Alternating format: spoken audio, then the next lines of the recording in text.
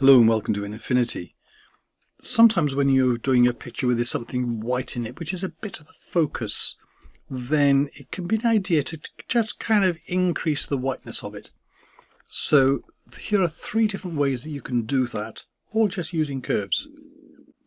So the first one, just simply go to the adjustments and curves, and I just pull this up here.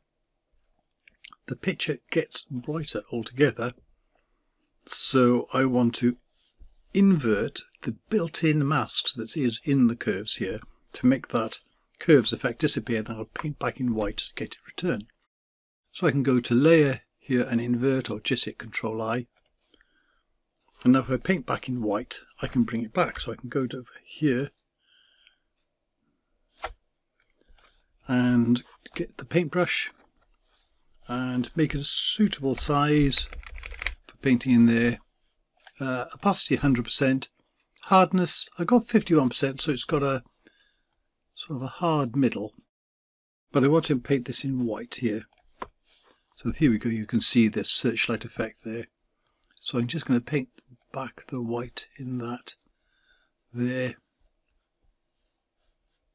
I can go back over these here. Problem with doing this is I'm kind of like blobbing other areas. So if I go into this bush here, for example, I've lightened that, so I'd have to go around them with the black area here and paint. And the more complex this is, the more of a mess it is to do this. But it's, you know, it's a quick and easy way of doing it. A slightly better way to do this, and I'm going to right click and delete that there because I can't clear the mask that's built in there. So let's delete that.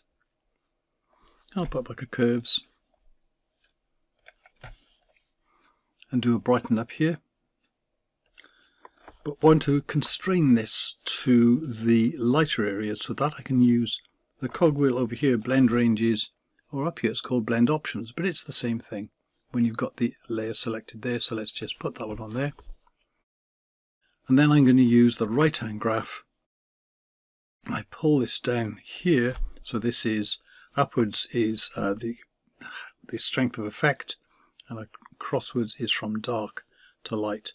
So I pull this over here, and now I've turned it down here, and I can grab an extra point here just like with curves and bring this up, and I can uncheck the linear to make this curve, and I've now restrained this effect to the light, so it's got effectively a built-in mask to this.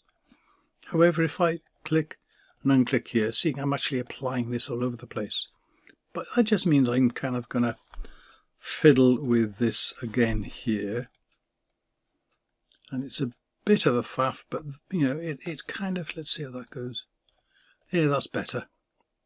So it's a bit tricky, but it means that you can constrain it fairly easily.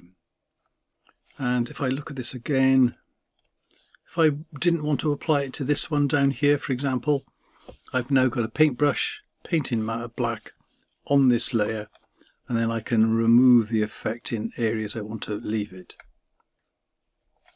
So that's a big improvement. An improvement again on this is, again, I go to the curves and I'm going to brighten it all up. But now what I'm going to do is add a luminosity mask. And why, you see in a minute. So I go down to the mask layer here, right click and put in luminosity range mask. And then I'm going to drag that down so it's on top of the curves there, so it's applying to that curves layer. And then I'm going to click on that and it brings up this, and this is just like the blend ranges type mask. So I'm going to pull down this and bring this across. But what I can do with this is where it says preview, click on preview, and now I can see what effect is being selected. So only the white is being selected. So I can very carefully go up here to this and add a point in here. It's kind of reversed to the blend ranges there because I can make it go linear here, but it starts off naturally as a curve. So I can select the area I want, But what about these areas here? Well, again, if I got a black mask, I can paint on that luminosity range mask here, and this adds a mask to it, so I can paint over those areas that I don't want. So I can just take those out, and now I know that I'm applying this just to the house. I can see exactly where it's being applied. If the edge is going to be a bit hard pixelated, I can also turn up the blur a bit there. There we go. Take out that van there. And I can just uncheck the preview and turn it on again to see where I am. I can go back to the curves and I can brighten this up and down so it applies just to that area there. So there we go, a very simple, slightly better than the normal way of doing it using a luminosity mask. Thank you very much for watching.